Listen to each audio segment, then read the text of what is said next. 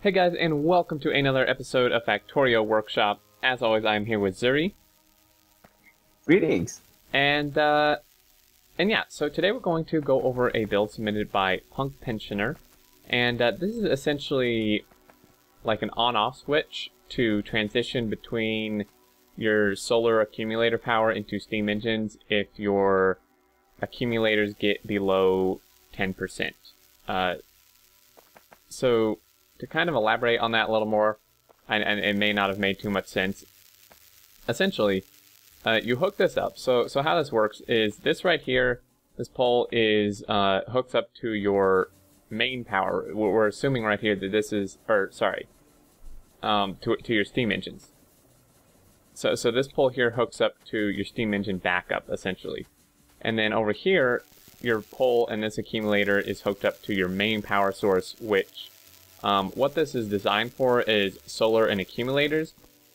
Right now we're using steam engines, so just what we'll explain in a second how we're doing that. But in the broad scheme of things, what this is supposed to do is, in the day it shouldn't really be on because your solar should be taking over. But at night, when your accumulators get low, if they happen to get below 10% for some reason, then this will kick on and turn on your steam backup power. And yeah, do you want to go over any of this, Zuri? Or you're having some lag issues, I think? I'll try to cover some of it. All right.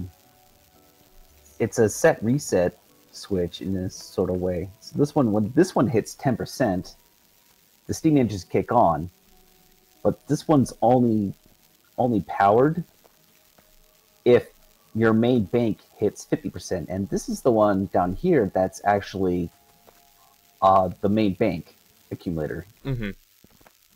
Because this one gets disconnected once the main bank's over 50%, if I am reading this right. Yeah, once it hits 50%, this is disconnected. Right, and then turns this off.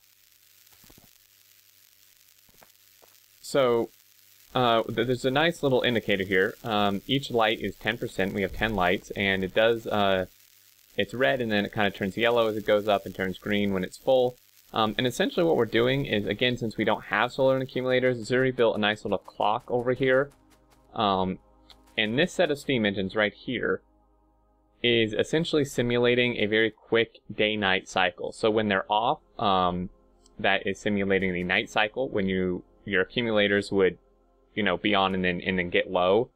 And when they're on, that would be the day cycle when your solar, kicks on and takes over. So we have other power, obviously, powering stuff. But so let's say right now these are on, so it just turned day, and this thing, these are running, right? So we're still kind of at a deficit, but this should be charging. If you mouse over this power pole, you can see A equals, or A10. That means it's 10%, right? And these have now turned off because we're at 10% or higher. And I think it would very slowly charge, but and then the night cycle, the imaginary night cycle just kicked on because these turned off. This dropped to 9, and it will slowly, I think, drop down to 8 and keep dropping. And then when these kick on, it'll go back up again. So it's actually pretty straightforward. It seems to work pretty well, aside from what you mentioned, Zuri, where essentially this has to be 50% for this to actually kick off, and then vice versa. Yeah, that may be a problem with the fact that we're not using solar. But I've seen lots of designs like this, actually, and one of my favorite steam plant control designs is still my analog system. Oh, yeah. I'll have to get you a link to that so you can put it in the video description. Yeah, that's a good point. Yeah, we will add that to the description. Good idea. And I mean, I think aside from this little issue, and it could just be an issue with our stuff again because we're not actually using solar and accumulator power, I think it's pretty good. I mean, aesthetic-wise, it looks nice. I like the actual indicator here, and it does seem to work. So yeah, essentially at night, if you're...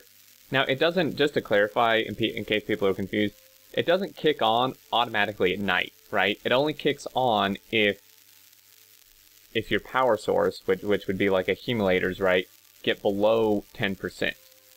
Okay, so it's just kind of like a backup to your night power, because you just hook up this to your Steam power backup, and then it turns on and off based on the percentage, which you can see while mousing over this.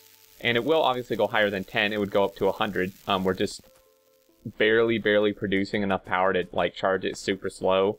So that's why it's not really actually getting past 10.